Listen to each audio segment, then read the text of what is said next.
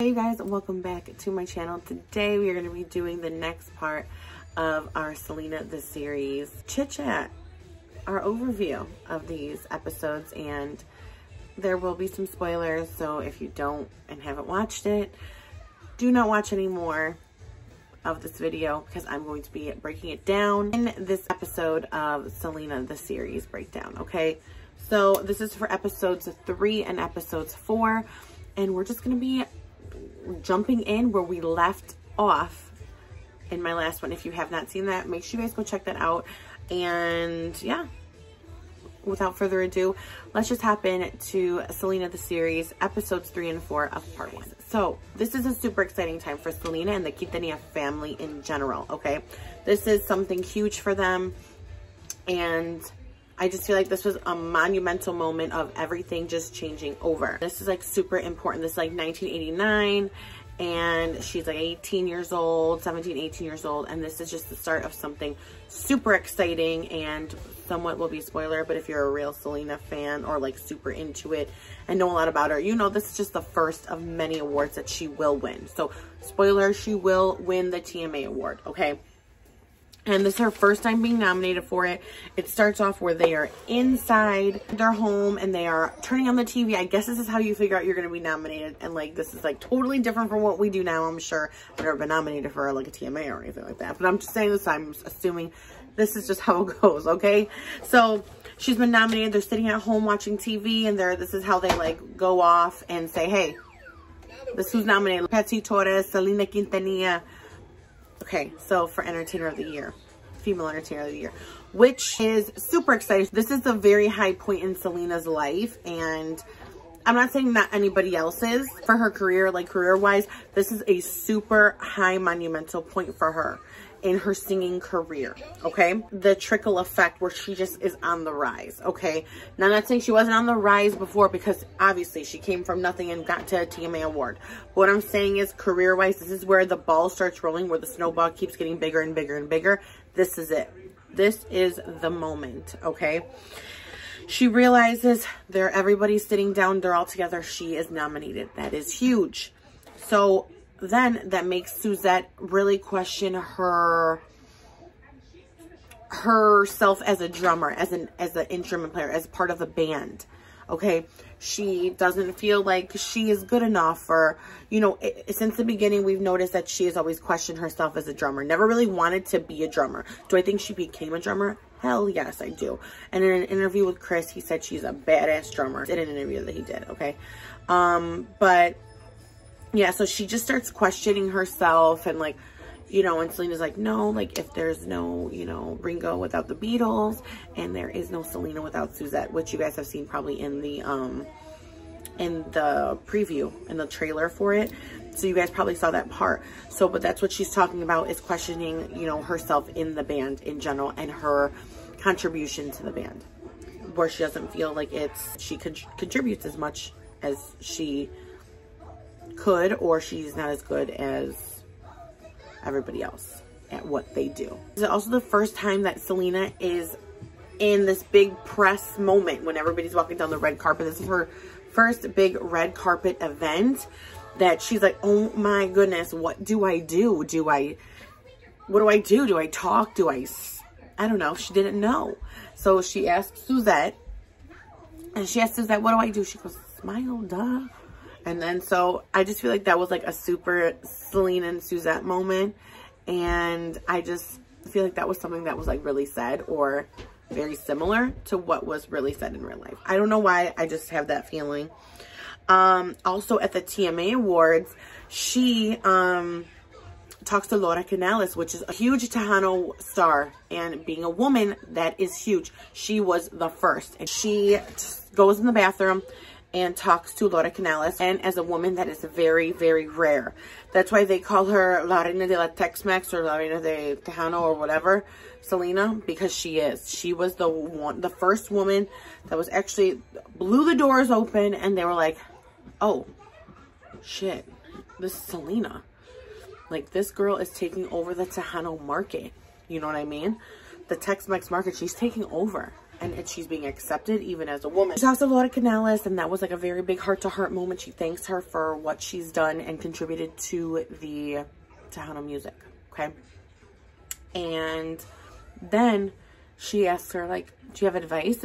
Can I ask you advice? Like, is that like what I'm allowed to do? Can we talk about it? Like, can we discuss, you know, what advice you give? So she gives her, just be yourself. People will tell you who you need to be, but just be who you are.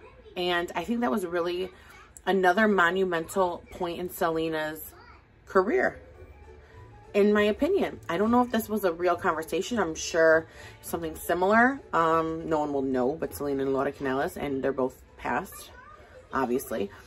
But so it's not like we can go back and fact check. No, so that was really important. So after she wins, she gives the same speech as she does in real life. So if you go back and you go on YouTube, you can just put in like 1989 TMA Awards, I think it is. And she wins, and it's the same one. It's the one where she wants to thank Grupo Los Dinos, and when she wins, or when they win, she wins. And when they lose, she doesn't know them, okay? So that was a really great thing. It wasn't made up. It was actually verbatim what was said by Selena on her first win, okay?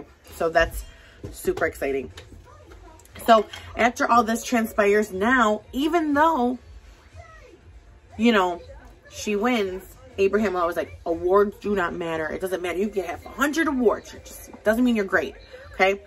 But I love Marcella because she just gives it to him. Like, this really, I said it in my last video about Marcella, the last episodes about Marcella. I love this, seeing this part of her. And if this is how she really was, which I kind of have a feeling that it really kind of was, because Suzette produced this. So I feel like this is how her mom was. So level-headed, but she'll give it to him. Like, she was like, well, I thought awards don't matter, remember? Remember, awards don't matter. And then he didn't say anything, but he knows. Marcelo listens to his ass. And when he's wrong, he's going to know. Okay? Marcelo will give it to him. If anybody's going to tell him something, it's going to be her. It's going to be her. So, I love that part. Then, right away after she was nominated, we're going to kind of go backtrack just because I have my notes written down and they're kind of out of order. So, bear with me, okay? My next round of notes will not be so scattered. He does call Johnny Canales after she's nominated and says, hey, Johnny, what's up? Like, I'm ready. We're ready. Can we do a performance? He's nominated for a Tejano Award. And I think it was multiple this year. Don't quote me, but I think it was. I think that's what they said. And he's like, you ready? Let's do this. You know, he's like, perfect. Come to Matamoros. We are going to have like thousands of people. This is just like the nomination, like performance that he was like going off saying she's nominated. Really, she's gonna be a winner, obviously. They go to Idaho. Who would have thought she would have gone to Idaho? I never even heard of Selena performing in Idaho. So that was something that was different for me because I didn't know. I mean, I'm not saying she couldn't go to like Montana or something. I'm just saying it just was something that I've never seen a video from it. I've never seen any of that. So, as you guys know from the last episode, Abraham pulled her out of school. And now she's doing like, I think it's correspondence school, that's what it's called. So they get Big Bertha, which is a huge, again, another monumental point. So episodes 3 and episodes 4 are very big parts in their career.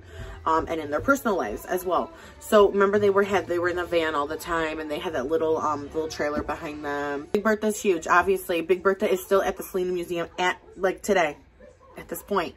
So crazy to think about that you are not allowed in Big Bertha. But yes, Big Bertha is still around actually.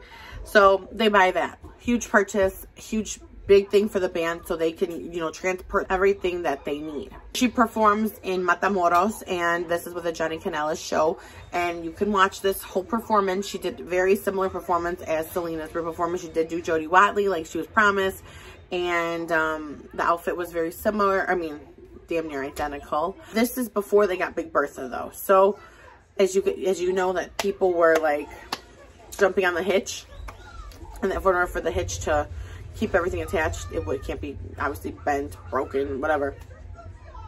And yeah, so it ended up breaking the hitch to the trailer, and the trailer, as you guys see, going past them, which is a hilarious part. I love that part. And yeah, so that's what happened and why I think that he was like, we can't do this anymore. Like, we need something better. Remember how Suzette was questioning about being a drummer?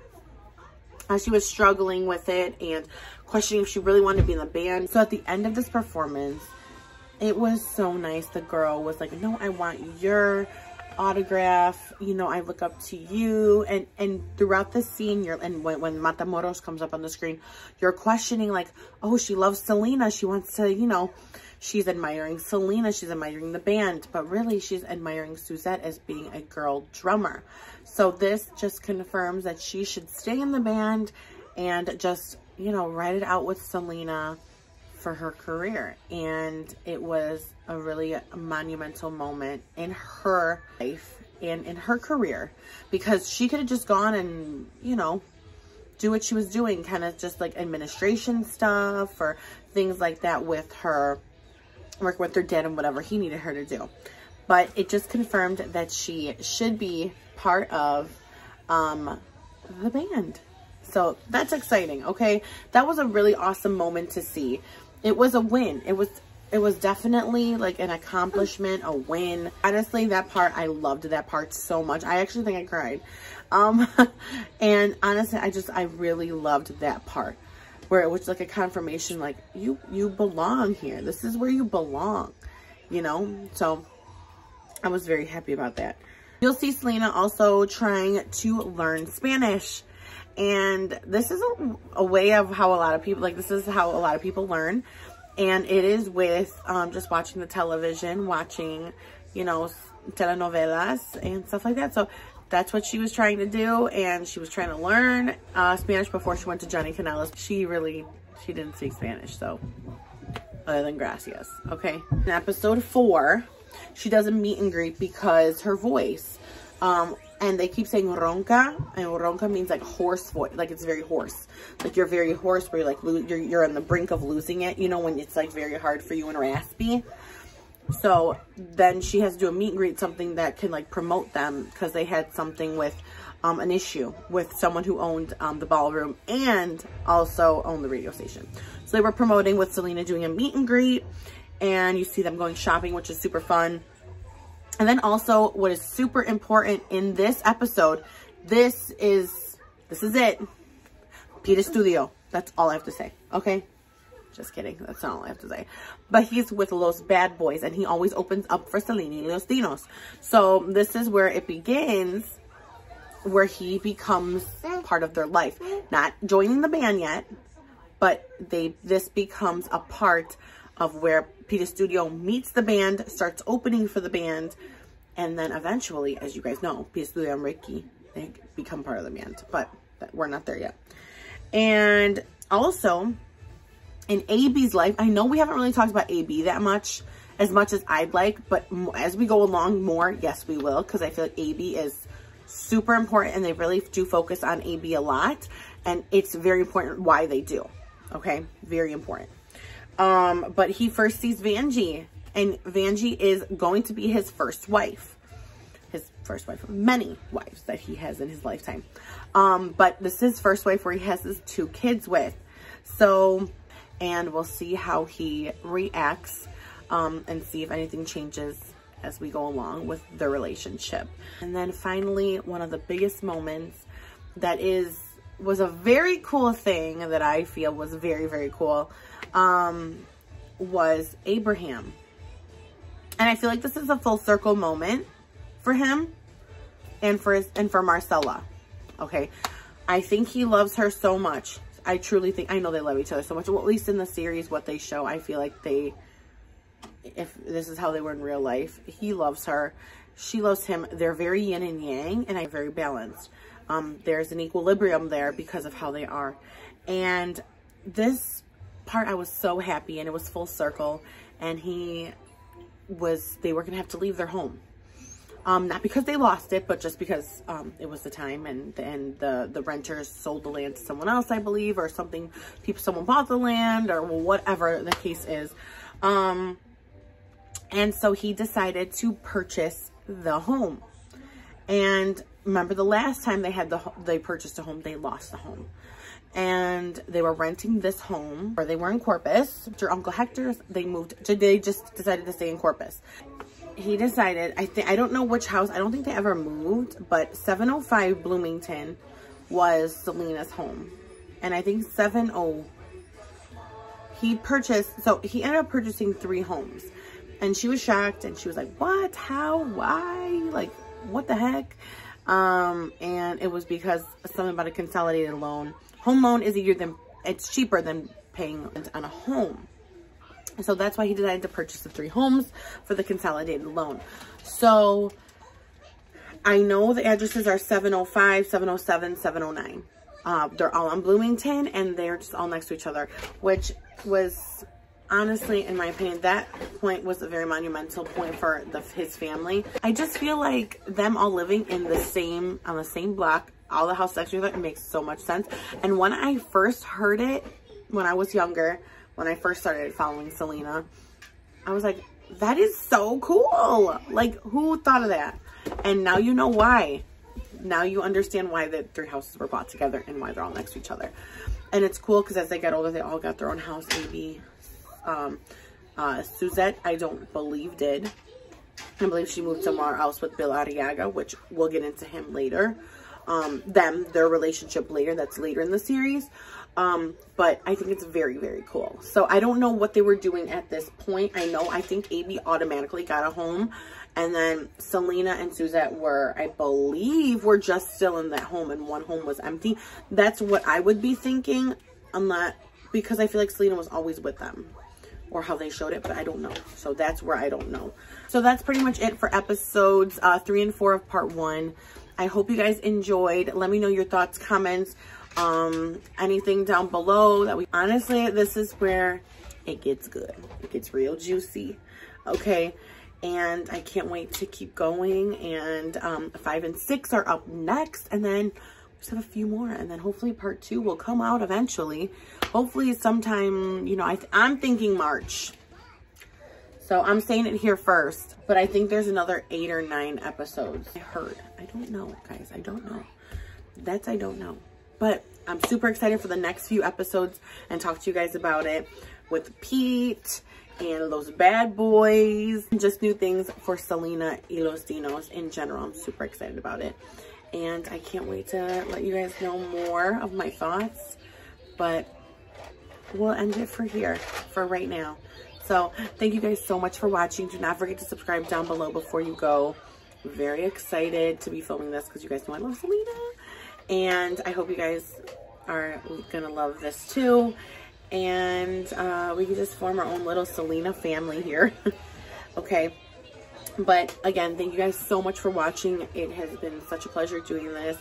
Subscribe and hit the notification bell so you can be notified every time I upload a new video. Not just a Selena video, but I also do makeup videos and other vlogs. So thank you guys so much again. And I hope to see you guys in my next video. And this makeup look will be up. If not right before this, after it, okay? I love you guys so much. Stay happy, stay healthy, and use hand sanitizer, wash your hands. Just be super healthy and stay safe, okay, guys? Love you all so much, and have a wonderful day, night, afternoon, evening. I love you all so much, okay? All right, guys. Bye.